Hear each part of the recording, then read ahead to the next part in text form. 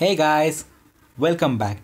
Great to see you back again. Welcome to my new video. And in this video, I will show you 100% working, fully ported Moto 4G Plus mobiles, file manager and time and weather widget on Moto G3. To install these APK, you will not need to root or flash any third-party zip file from TWRP or CWM recovery. uh, you may get those APKs available on XDA forum, but from them the file manager APK is showing some force close error. So I just searched on internet and I finally got a fully working version of a Moto G4 Plus mobile's file manager, which is running without any kind of force close error. Just go down to the description, download both APKs and install them as a normal APK. I tested both APKs on stock unrooted Moto G3, which is running Marshmallow 6.0.1.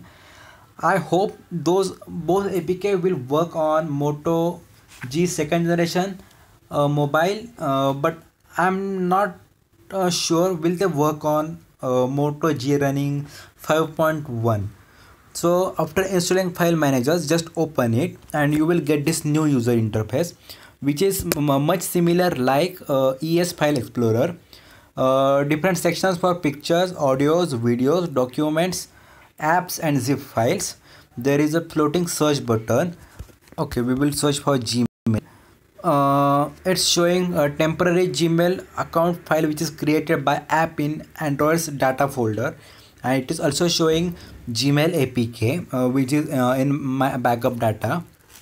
There is a new option of reset that I just open these two APKs which are now available on Google Drive.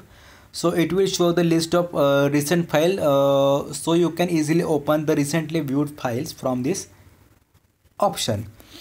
There is a new option. Okay, I will show you.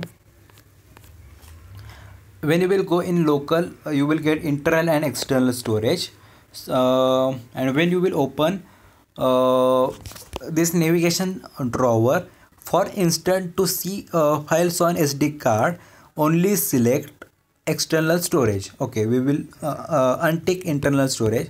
When we go to external storage, then it will directly head you to external storage. It will not show the option of internal storage, but when you will press back button again, then you will get that option.